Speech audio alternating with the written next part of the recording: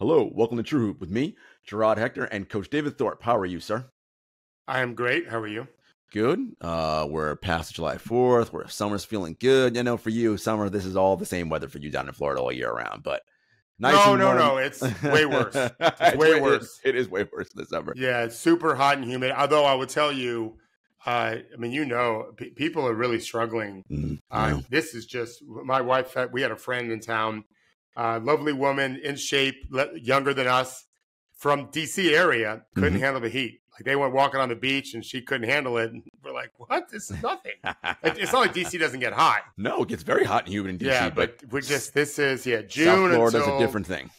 June until mid-October. Yeah, we're in it. Like my pool right now, I just looked it up when I was in my house earlier, 87.6 degrees now. Yeah. We have a bird cage and lots of trees, 87.6. I mean, my parents are in South Florida, as you know, and when I go visit them during this time of the year, I like to run early up here. I got to run real early if I go down there because anything, super humid. Oh my God, you're dying. You're dripping sweat. You come out of the shower and you're sweating. It's crazy. I had a coach who's from California call me yesterday. He's working with one of my players because I can't be everywhere. Right. So I have to hire people sometimes, or the players hire people, and I kind of oversee it. And so he's working with a player, and they went to the gym in the morning, and a breaker had gone off, and they had no AC. And they went like at 8:30 in the morning, and he said 2 long rebounds where I chased down, and I'm already drenched with sweat. Yeah. I mean, you just described my entire life until the 90s. I was just going to say, as a native of South Florida and how you grew up, you probably spent many a day in a disgustingly hot gym. We didn't have air conditioning in my high school gym as a player, nor as a coach. When I coached, our gym was not air conditioned. Brutal. And I stopped coaching in 92 high school team. So I think it's air conditioned now. But yeah, it was just normal. It was a sweat box. It's just how it was, man. I loved it. I loved it. Also, not only hot, but stinky as all hell when you're in multiple hours. Isn't that not great? I will tell you, Jarod, there are 2 places where I really feel at home. One is in a pool. Yeah. Where I just connect to my youth. Yeah. I was swimming at 2 years old. Mm-hmm. And the other is an old court. I love all gyms. I used to keep track. I don't. It's in the hundreds. How many gyms I've been in, including like 5 new ones this year. My last new one was Saturday morning. I worked out. Really nice place in downtown Orlando. Really nice. Surprisingly nice because it was in a rec center, but it was great. But yeah, I sweep the floor or I'll walk. I always walk the court looking for gum or whatever that could cause a problem for one of my athletes. It's just a habit I have. I'm just at home there, man. I don't care. And some of these gyms are freezing. With the AC, yeah. Yeah, and so I'm just used to hot. Yeah, whatever. I'm a Florida boy. What am I going to do? Well, the gyms that are not so hot, that are much more air conditioned and doing well, are the Summer League gyms.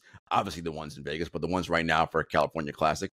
And a very talked about young player, David Thorpe. Bronny James played his first California Summer League game. 4 points, 2 rebounds, 2 assists, and a steal, I believe, in 22 minutes. The stat line less important than he saw action in a game that was not college or high school. And, you know, here at True Hoop, you guys know David has been high on Bronny in terms of he thinks he's got talent. Obviously, being raised by LeBron, he's got a very good basketball IQ. That, you know, it's kind of a cheat code, right? In many ways, like your dad's got the answers to the test. It's like, yeah, here they go, son. Here's the book. You know, like it's super thick. Good luck. But we here at True Hoop, we know that everybody's going to be talking about Bronny. I said on our call this morning, literally, the guy sneezes and everybody wants to freaking talk about it. What we're so fortunate here is that we have David in his critical eye. And David said something very interesting to us this morning on our call, which is we are going to do a sober look at Bronny over the course of however long he's around. And it's going to be measured. And, you know, we're just not going to get it all crazy and microscopic because this kid's 18 years old. He's a rookie. I mean, he don't know shit about shit, right? Like, it's going to take some time. And I love that, David. So we have an article coming out about Bronny sometime this week, possibly today, maybe tomorrow. But I want David to kind of give a little overview of what he is talking about when he talks about Bronny and player development, particularly for someone like Bronny. Yeah, first of all, your comment about, you know, being LeBron's son, one of my favorite memories that I did not experience firsthand was one of my son's assistant coaches calling me after day one of summer practice. I was not there. And may have been day 2 or 3, because I remember I was there for day 1. So maybe sometime in the first week I wasn't there. And the varsity coach, who was not a very good coach, but he'd been around basketball a long, long time, played college ball. It was his varsity team returning everyone from the year before, 4 mid to high major players on the team, and my 5'8", 15-year-old son out there. And then after the varsity was over, he practiced with the varsity. Then the JV guys came out, and the head coach was there for both. And he made a comment to the other assistants, like I can't believe Max Thorpe is a freshman. And I think it was because the other kids were just slapdick, just fucking throwing the ball around, goofing off. My son was my son. Mm-hmm. So imagine being LeBron James' son. And he's also 5 years older than my son was. Mm-hmm. It's another world. He has, like Steph Curry in a sense, only heightened. He's so famous already. Henry made a comment on our call today about how many times does his dad come home talking about the game every day, right? And just how much you can learn from vicariously a little bit. But I just was reading an article today about Bronny, quoting LeBron, where he said, a year ago he's coming out of heart surgery. And boy, that was a good reminder.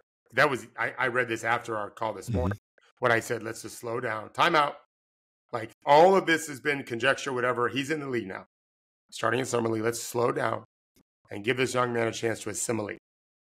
You have to make every mistake, and you typically make mistakes more than once.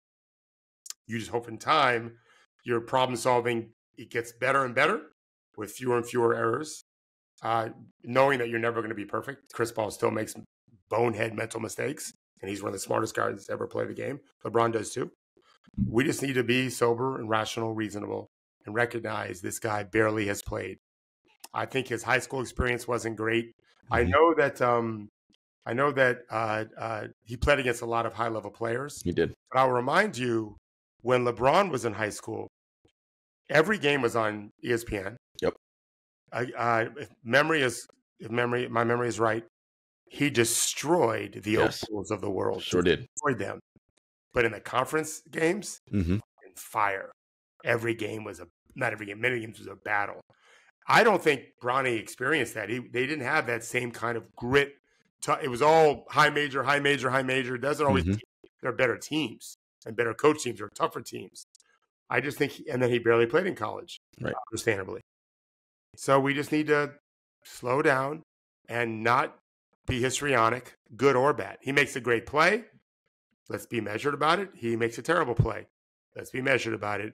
And we just got to, right now it's like evaluating a med student as a doctor, but he's in year 1 of medical school. Yeah. He cannot do that. Right. He's got to take the survey courses. He's got to figure out what he's good at and whatever. There's a lot to be said. We have this article coming out maybe today, probably by tomorrow for sure, where the Lakers have a lot on their plate. What are they going to do with this young man? But, and he's got his own say in it. So does LeBron. I think there's some interesting controversies coming. Yeah. Is every second he plays in year 1 comes at the expense of someone better than him. Correct. The team win. This is not a bad team. He's not on Portland. He's not on Detroit. He's on the Lakers. Guaranteed money. So that's going to provide some interesting things as well. David, one of the things that you have with all of your players that you work with, depending on what their levels are, right? When you talk about all NBA players, you're like, you aren't teaching them so much as making sure they're mindful about certain things, right? Because they know how to do, that's why they're all NBA and make a gajillion dollars. But are you mindful about X, Y, and Z? But for someone like Bronny, you think he is, and also for all NBA guys, what is our plan for your development? Do you get from box 1 to 2, 3, 4, 5, and so on? And we're not sure. I'm not going to say they don't have a plan. We're just not sure. But that's what you're going to be concerned about, right? When you talk about Bronny going forward, what is the Lakers' plan for him? And how are they getting him from one step to the next? Right. So the Lakers need a plan. And then Bronny needs a plan in each game. Forget about the overall. He needs a plan for the overall development and what I do each day. So here's an example of what I mean. It's going to be in my article. I'll give you this one glimpse. there is a play where the other team takes not a great shot. Nothing but Lakers big men are at the rim. They're going to get the rebound. There's no one else there. Bronny's 17 feet out or so, and he kind of matriculates down, which is a good habit in general. But if he was my student, I would show him the clip that we'll have on the article. And I would say, okay, it's very obvious to me, your big guy's going to get this ball. So you need to start getting out. If you're a 1, then you want to get the outlet pass down the court. If you have a point guard already on the team looking to do that, you're the fastest dude on the court, race. But what you ended up doing is not get the rebound, which there was never a doubt that your teammate would get it. I think Castleton got it 7 feet tall. And you weren't involved in transition because you were trying to get a rebound. So, Bronny, you're fast and tiny. Getting out in transition is a great way to get you and us points and good shots anyway before the defense is set. So if you get the long outlet, great. But if you can race the court and we get the outlet pass to a guard and hit you, great. We want to stretch the defense that way. There's a million of those of just figuring out how I can be effective. I mean, it's game 1. Right. So no one's being critical. Right. These are just learning opportunities. The point I'm making, I don't think teams are really good at this, Lakers included. So LeBron needs to do that.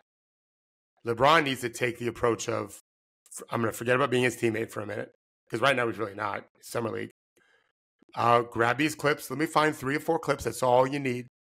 I sent a rookie that I saw play yesterday, like 4 clips today. He played 4 minutes. So a clip per minute. Just real basic stuff like, hey, because that's, when they're young, it's not always about mindfulness. Sometimes you're really teaching them something. Mm-hmm.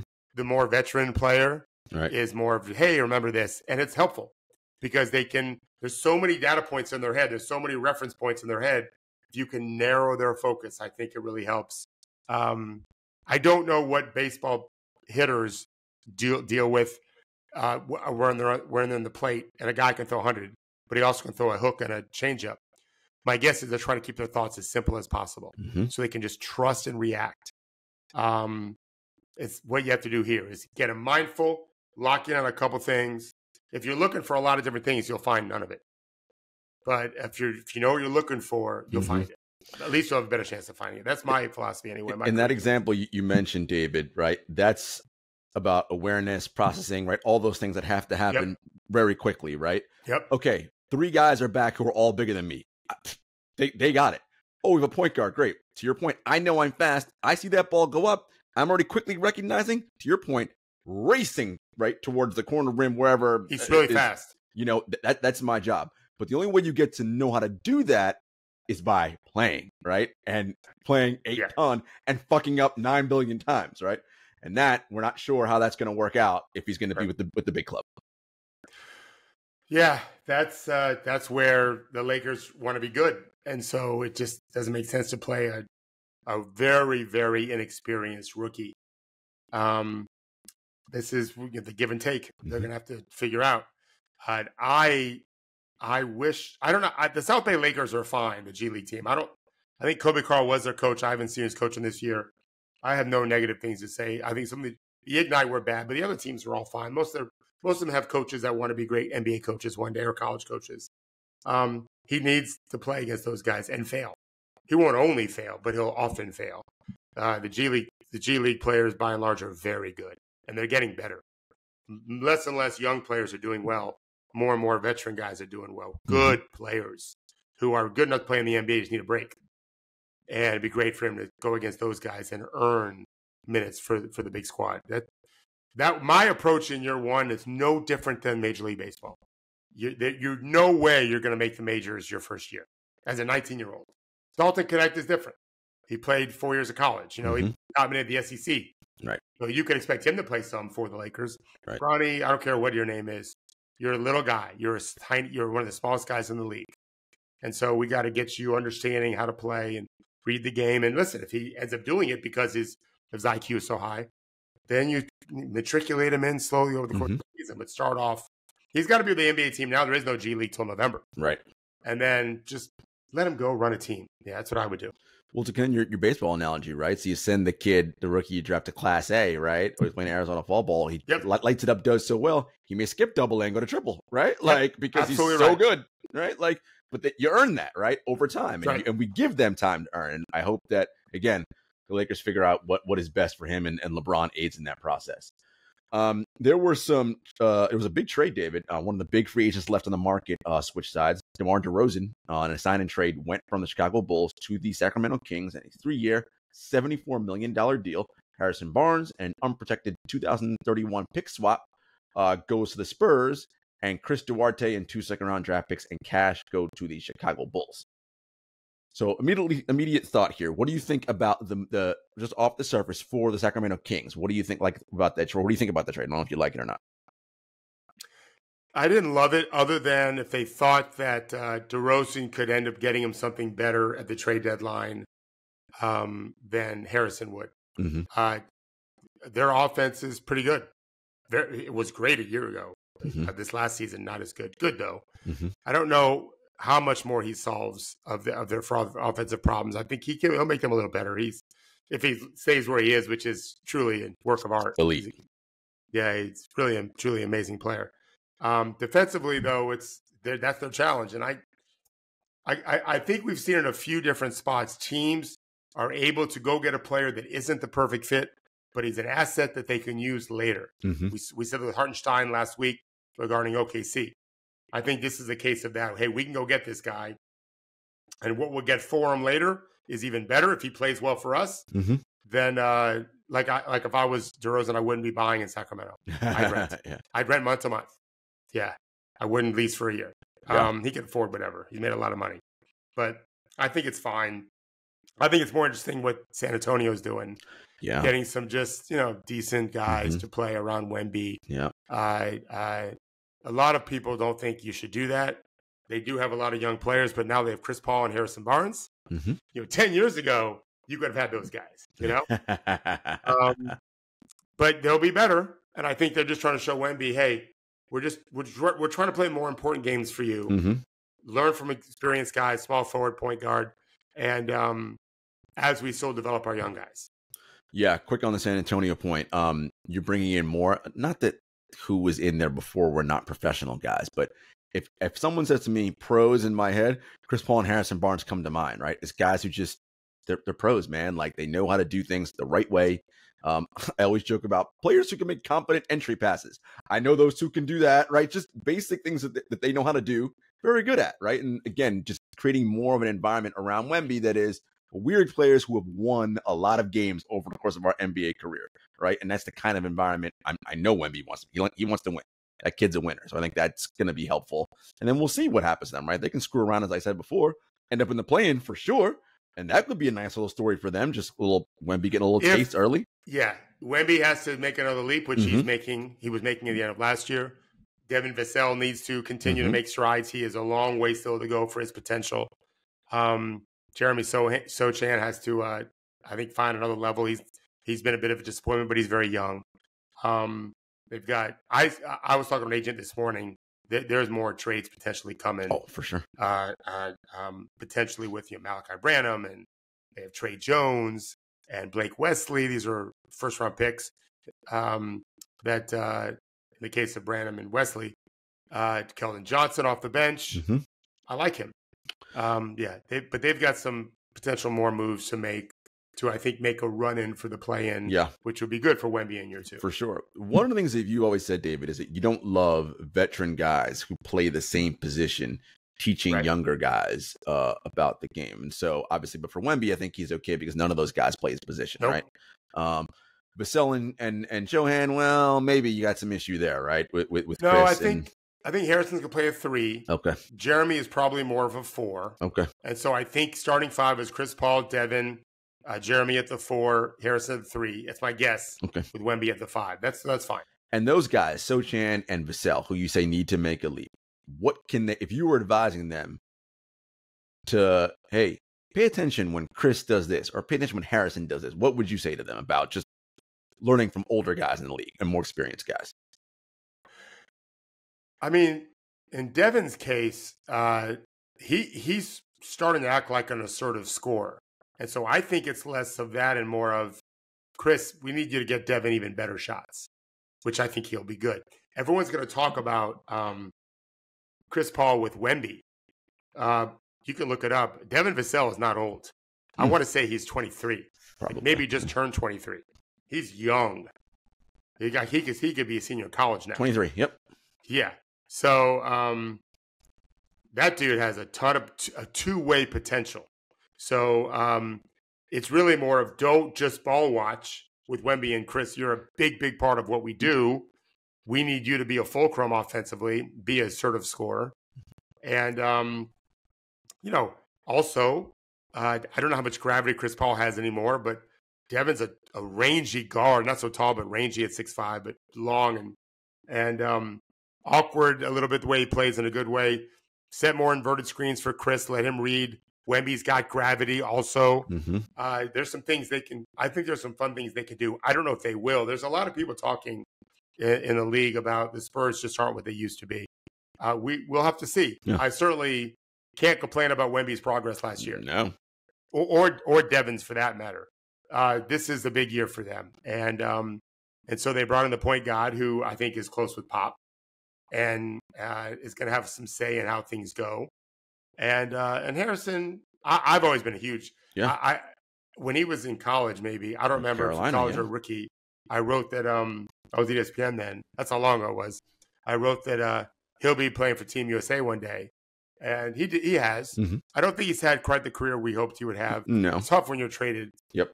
From a dynasty, but still very good. Yes, been good for a long time. Made a ton of money in this league. I think they're a playing candidate, which is all you need for Wemby in year 2. Yeah, no, it should be good things could be happening out in San Antonio. And you mentioned Sochan, he's only 21. I mean, so you got young players here who can really, do some things. I'm going to go back to Sacramento.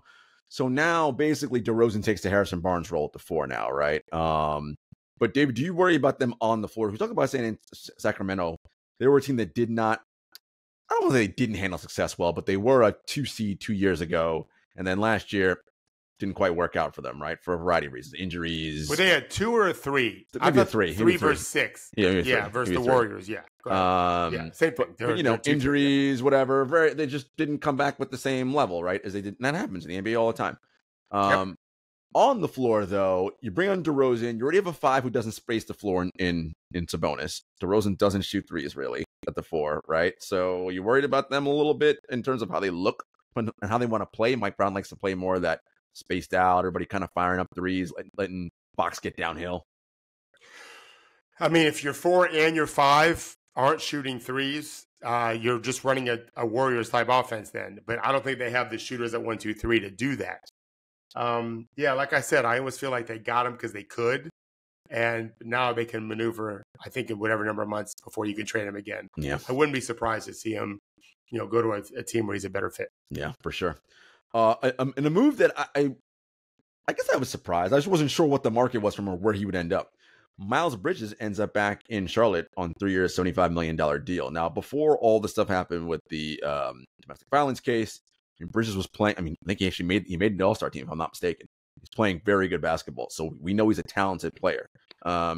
If he has gotten his mind right and gotten himself into the right counseling and help that he needs for whatever was going on with him, then this is probably good for Charlotte. But our issue there is we don't really trust them as an organization. But they hired a young guy in Charles Lee at head coach who we think could be very good one day. Yeah, it's a new staff. Yeah, I new ownership.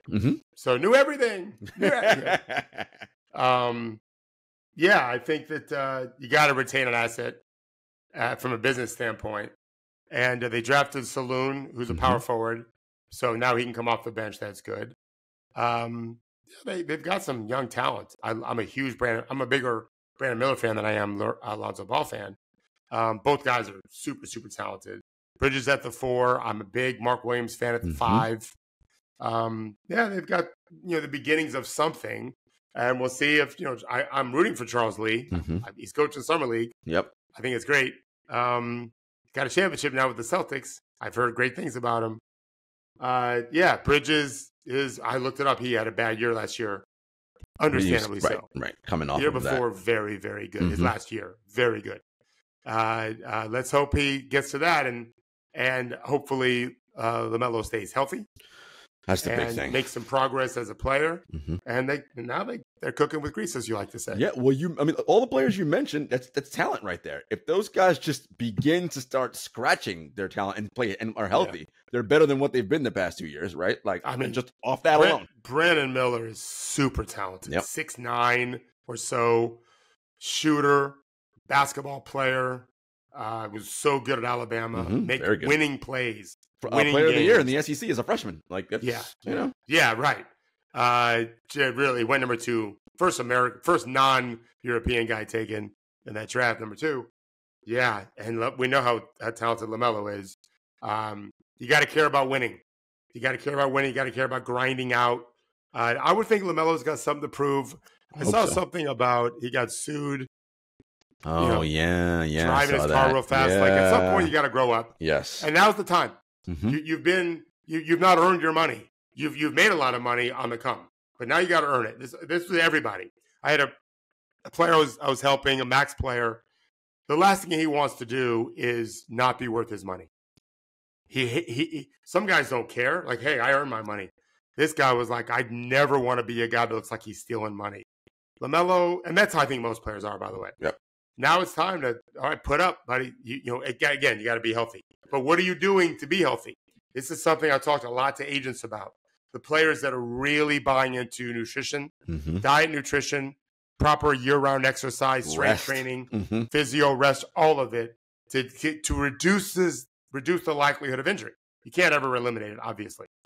I don't have any idea what LaMelo is doing at all. But he needs to be doing all those, everything possible. I agree. Brandon Miller does too. Mark Williams, who did not play a ton last year because of injury, but he's really talented. Nick Richards backs him up. It's a nice double-headed center potentially. Both are shot blockers too, which is nice. Yeah, they've got the makings of. And then if Saloon, I've never seen Saloon play. One guy I trust who travels the world said he's really talented. So, all right, now they got 2 talented fours. Right. One's Miles and the other's a rookie. Yeah, they got everything they need. Just got to develop now. And to your point about LaMelo, he already signed that rookie max extension, 5 years, 200 and whatever. So to David's point, it's okay. Time now. He's got to put up. Right. David, if you were Charles Lee and you came from an organization like Boston, obviously you're fresh off a championship. You were there for a couple of years, a winning culture and mentality. Obviously, it's going to be very different when you arrived in Charlotte, just because that's just how it is. You can't change everything overnight. If it were you, what's the first thing you would do to try to instill the idea of a winning culture in Charlotte? Oh, I probably would work on accountability defensively and starting from leadership, coaches, management, and players on the court. Management's got to hold coaches accountable. Coaches have to hold players accountable, starting with defense. And then your best players, LaMelo included, have to hold each other accountable defensively. Like, it has to me. Now, you don't have to do that. They could do what Denver did and say, let's just be the world's best offense. Well, then you got to hold each other accountable for that. Mike D'Antoni would have done that, back in the day with his teams. But you got to be great at something. And so if we can't be great, what do they say? Perfect is the enemy of good. Let's at least make progress. And that starts with holding guys accountable. That is not easy to do necessarily. No. I was talking to a player playing for a national team who has NBA players on. It wasn't Team USA. Who said the head coach, who's NBA connected, isn't necessarily holding his guys as accountable. And I understand it. It's a national team. I have no idea where this coach is from. Don't know if he's of the same nationality as the players. But this is something I do with a lot of national teams and players. It's not always the easiest thing. It helps when you are from that same country. But it's the same thing in the NBA. You got to hold guys accountable. You do that, to me, with playing time, but also first with direct intervention, coaching them up. You got to coach them up. And if Charlotte can be, top 18 on defense, they almost can't help but be top 18 on offense with the talent they have. You're right. And now they're making progress. They're not, the closest they've been in 2 play-ins, and I think they've won 1 play-in game, but got blown out in the other play-in both times. Blown out, not competitive. So that's really, to go backwards even more, it starts with that. I would tell them our training camp it's going to be the most competitive training camp you've ever been in. Like, we have to set a tone in day one of just being ultra competitive. Guys talk shit to each other. Like, when we leave training camp, let's bond back together. But in camp, it's a fucking war. No one's guaranteed playing time. I don't care what salaries are. We're charting everything. We have the tape on everything. The best 10 guys will start and play the most minutes in our first 4 preseason games, and we'll go from there. That's what I would do. I like it. All right, guys, we'll be back after a brief commercial break. All right, David, it's summertime, and it's an Olympic year, so what does that mean? Team USA basketball. They arrived in Vegas, Team USA, over the weekend, led, of course, by head coach Steve Kerr. Eric Spoelstra is also on that staff. I don't remember what other coaches are on the staff, but those two for sure. I know, and obviously there's all these interviews and stuff happening. KD sat down with Vince Goodwill. Steph sat down with Vince Goodwill. Steph and Steve sat down with Malik Andrews on ESPN. So, it's all the things.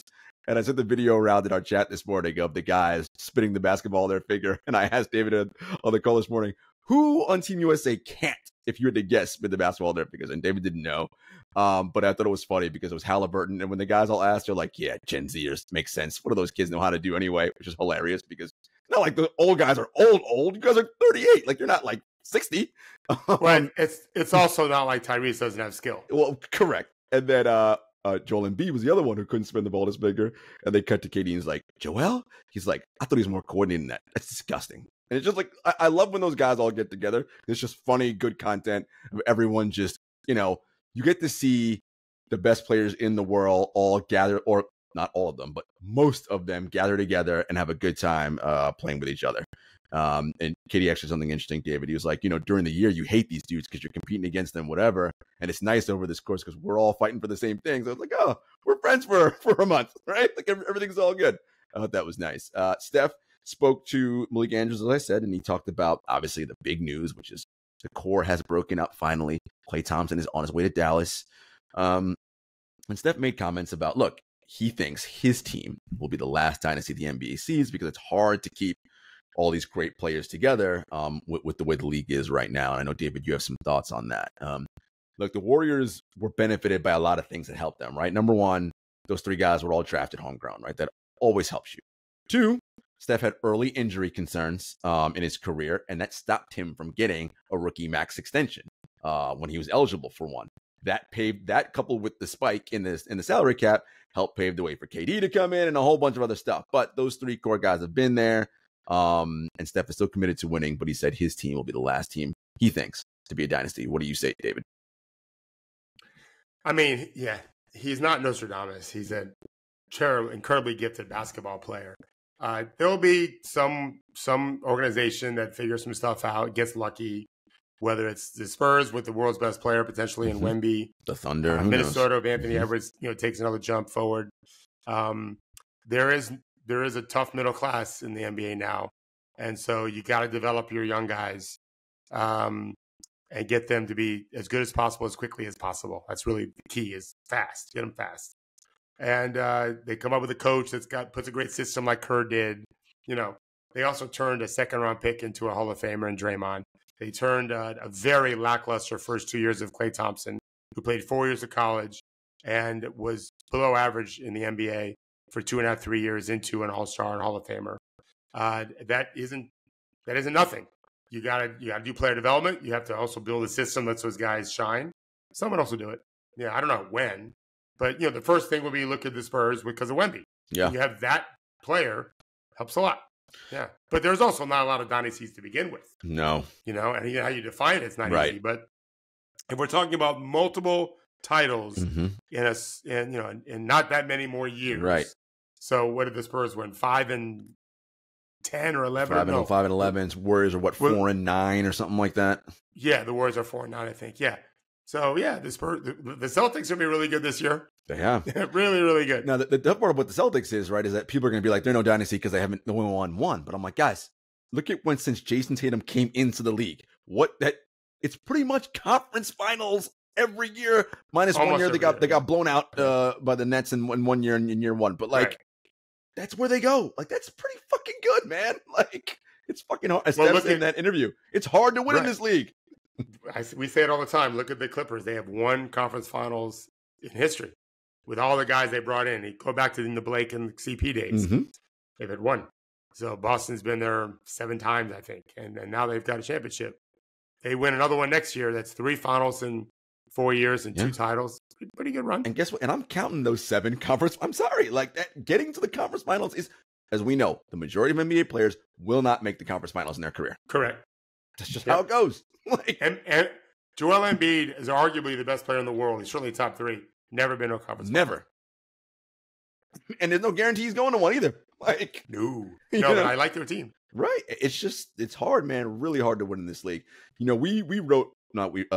Stephen Lardy and Henry David came up with bonus wins a few years ago. Yep. And that is such an important piece, is that those players who are making low-level rookie salaries, who have been developed and who are ready to contribute to winning right away. That, I mean, God, if you look at the teams that end up doing well and you're like, oh, they came out of nowhere, I bet you. Look at bonus wins. I bet you they lead the league in bonus wins, because that's how you do it. Guys who make $2 million a year, but they're contributing like a $20 million a year player. I mean, that was Hartenstein, basically his entire career. That's Isaiah Hartenstein, right? Like, you have to have players like that. Yes, you need superstars. We all know that, but you need these other guys who are really ready to help you win possessions. And, coaches, it's tough. We talk about it all the time, David, right? Like, their job is, they kind of have to think long-term, but they're so short-term minded in their thinking because they have to win tonight. And it's like, guys, you might lose tonight, but if we develop this guy, we might win a ton more down the road. I mean, I have a job down the road, and this is the push-pull and the challenge about being a coach and a GM in the NBA. But those guys make millions of dollars, so I don't feel bad for them. Right. Hold on now. So I know we're done pretty soon. I got 2 quick things for you. Yeah. Is it Hartenstein or Hartenstein? Might be Hartenstein. Did I say Stein? Hartenstein. Yeah, he's German. There's no H. There's no H. Hartenstein. I'm Jewish. I'm not familiar with the Stein, but he's not American. German. Hartenstein. Okay. Mm-hmm. Second thing. I don't care. I was kind of kidding about that. The second thing, I'm not kidding. Do you remember when Danny Hurley said it was ridiculous that he was flirting with the Lakers so we can get a new deal? And I said, well, even if that's true, because he already has the extension, he could be doing it from our NIL money, which is something to do. Did you see the breaking news? Sure did. New 6-year, $50 million deal, and who knows what else is in there? Come on, man. Act like we're stupid. We telegraphed this the day it happened. What did I say? I was like, the guy who broke the story wrote a book about your whole family. Well, your dad, really, but whatever. I was like, this seems kind of weird to me. And I'm telling you, I think a quote I gave you, I spoke to an NBA coach who's now coaching in college who said, he's insane. Yeah, he's insane. Yeah. As a coach. Yeah. College coaches, that's all. It's great. Yeah. You can't do that way in the NBA. Oh, not to say that he would. I have no doubt if Danny Hurley was coaching the NBA, he would change. Right. He would have no choice but to change. Smart enough to know that I can't talk to these guys like that. Come on. But I want to see if he apologizes. Sorry for making all you guys feel like you're stupid for suggesting I might get a new deal when I just got a new deal a month later. David, that's already out of the news cycle now. People already forgot about that shit. They're already on to what Bronny's going to do tomorrow for lunch or whatever the fuck. Like, that's just where we are. All right, Team USA, really quick, some news and notes. Anthony Edwards, funny Anthony Edwards. He was asked by Ben Golliver, I believe, about who the number 1 option on Team USA is. And, it's Ant. What do you all think Ant said when he was asked that question? Right. Me. He's like, I'm the number 1 option. These guys gotta, I'm going to continue being me. They got to fit in around me. All the stuff that we love Anthony Edwards for, right? That kind of bravado and that belief. And also, I will say this, David, you have to be delusional in this league. If you have to think you're the best guy, like when you're that caliber of player, right? Because how are you going to make it otherwise, right? If you want to be mentioned as an all-time great and go down in the history books, which I know that's what Ant wants to do because he said that numerous times, well, you've got to believe you're that good, because if you don't, good luck. You ain't going to make it. But anyway, and he had some other comments later when he talked to some other press, and he's like, oh, man, we got LeBron, we got KD, we got Steph. He's like, you put those 3 out there, put any of us 2 regular guys in there, right? And so he knows there's clearly a pecking order. I'm a regular guy when we speak about these people. But make no mistake, he wants to be, when he's done, where those people are with all their accomplishments. First of all, it's a terrible question because I don't even know what it means anymore. Right, who cares? And also, who cares? When you argue Jason Tatum going into the finals was the number 1 guy, but Jaylen Brown was MVP. Yeah, that shit doesn't matter. Defense dictates. It makes no sense to just keep attacking with your number 1 guy if the bad guys have 3 of their bad guys guarding your number one guy. You're supposed to play the game. It's 5-on-5. Correct. And so it's a stupid question.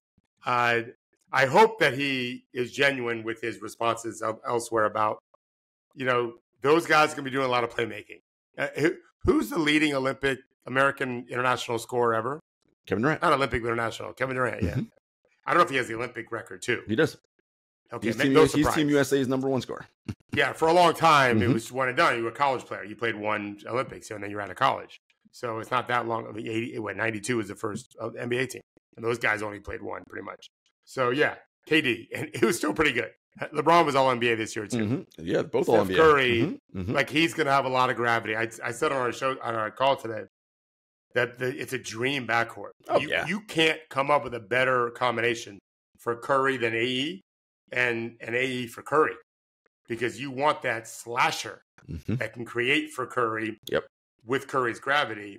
But Edwards can also really shoot. You can't just ignore him. Correct. I really love that combination, especially defensively too. And we have some concerns about their age. I'll see him. I'm going to see him Wednesday night in Vegas. Now you have concerns about their age. David, guess who did not participate the first 2 days of Team USA practice? KD. Because he has a sore calf. I'm like, my guy, can you not fucking play the Olympics, please? Like, you have 17 gold medals. You don't need more. Like, it's all good. I get it. He said to Vinny Goodwill in his interview. He loves the hoop. He literally said to Vinny Goodwill, I don't care. I'm going to play until the wheels fall off. That's how much I love this game. I was like, oh, God. Kevin, why? Why? But who might have told him not to? Right. I don't want him to not play. I just want him to be hurt. Yeah, that's my thing. I don't want you to be hurt. The point should be the wheels don't have to come off. Correct. Yeah, let's just be smart about this. You can play. He's got to be inspired by LeBron. For sure. No doubt. Right? LeBron at 40 is All-NBA. How old is KD? 36, 37. So, something in that range. Old? Yeah, I mean, those guys are old as shit. All of them. They're old as hell. Amazing. So he's got to feel like he's got 3-4 years left at least. Well, I aged him up too fast. He's 35. Steph's 36. 35. Okay. So still, he's got a good 5, 6, 7 years maybe. LeBron did say in his interview that, maybe this is the last contract he signs. Like, I don't think it's because he can't do it. Right. Probably doesn't want to. I've been around long enough, Jarod, to tell you, I've had a lot of my guys retire. They didn't all retire because they had to. Some did. Some did because no one would sign him anymore. Even like Corey Brewer was one. I think there's no question he could help the team. But NBA teams didn't feel that way. But he's still reverse dunking in the big 3 and all that kind of stuff. Did a game-winning 3 the other day. But a lot of guys do it because it's just, I mean, why did you stop doing stuff? And why did I stop doing stuff that I used to do? It's just not as fun. Right. It's just hard. Yeah. You have to work so hard, and they have other interests or parenting. Yep. Yeah. They want to be around their kid more. Yeah. Well, so it's funny. I've had the advantage of speaking, as you have, to numerous athletes across multiple sports. And I'm always curious about what connects them all and what's the commonality. And like, so much of it is just the preparation, right? That's what they all speak about, is that we all go through that. And most of them, when they retire, they always say, not because I can't do this anymore. I don't want to do all the work I have to do to prepare to do the thing that I love to do so much, right? Which is play the game. Yeah. And as you get older, generally, it's more time preparing to get that body warmed up and ready to actually do the thing you love so much. And at some point, you're like, I don't want to do this anymore. Listen, I'm at an age now where there was a point in my life where I liked that I had reached the level where I could go fly to work with players, stay in nice hotel rooms and the whole thing. I really like my wife and my home and my routine. And so this is, now when I have to travel, which a lot this summer, it's just a pain in the ass. Mm-hmm. It's just a pain in the ass. The end result is fine. You love when you get to go when you're in the gym with the player. That's the fun part. You love that. The work part's fine. It's everything else. Correct. Just being in my hotel room. Like, there's no hotel room I'm staying better than where I live. It's at my house. And just my routine, and I know everything. And so, but my kids are growing. A lot of these players, LeBron's got young kids at home. Yeah, sure does. And the KD's different. Yeah. He really doesn't have anything else. Nothing but basketball. But yeah, our sensibilities change. And I do think, I don't want to get off this point. I think LeBron is inspirational for a lot of players. I'm using him as inspiration. I'm using Paul George as inspiration too, at 34 signing his big deal. Mm-hmm. I have players that are not that far from that point that I'm telling, like, this can be you. Like, you keep working. At some point, they can't. Yeah. Either they can't do it, they won't do it. Their body's not capable of it. And then they have the whole rest of their life to do the non-basketball playing stuff. Mm-hmm. But yeah, while you can, do it. And I think LeBron's shown them the way. Yeah. And I mean, part of it's in jest because I don't want to see him get hurt. But it's really, look, you have a finite window to do this thing that you love, but you've worked your whole life to do. You do it as long as you are able and that you can and you're willing to work to do it. Because when it's over, right? So, when you're great at something, why would you want to stop doing the stuff you're great at? It's we all spend so much time trying to figure out what we're good at. When I advise, my son knows what he wants to do now. My daughter doesn't. And I keep saying, don't just follow your passion. It's got to match your talent. Mm-hmm. Find something you love doing and that you're good at it. And when you finally find it, why would you want to stop? Like, I'm just getting started. I feel like I'm just now kind of figuring out some things, how to help players get better and how to talk to all these guys who are so different. I'm not ready. Yeah. I have friends who are retired already. I went to high school with. No, and I have a brother who's half retired. He's younger than me. You love this too much. No, I can't even. I would go stir crazy. It's going to be weird. I'm going on vacation soon, and it's going to be weird. Not second synergy. And I was breaking down clips as soon as we were done with our call this morning. Actually, before our call this morning, I broke down a couple clips. That's going to be weird not that to do. And then I couldn't wait to get up this morning to do our show today. Do our content call today, really. Yeah. And at some point, maybe that'll be gone, but not now. Yeah. And look, and that's, you're just wired that way, right? I mean, same, like you can't be too much of doing nothing. I mean, no, I gotta find stuff, right? That's how we are.